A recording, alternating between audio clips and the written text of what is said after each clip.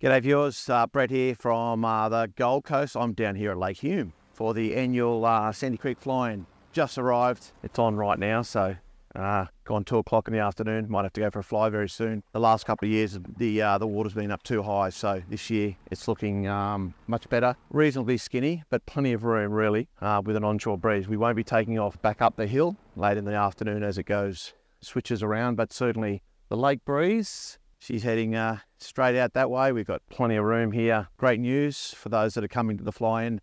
We're going to be able to take off from the lake this year. Last couple of years, we've only taken off from the campground, which has been fine, but certainly this is where it's at for all-day flying. So excited.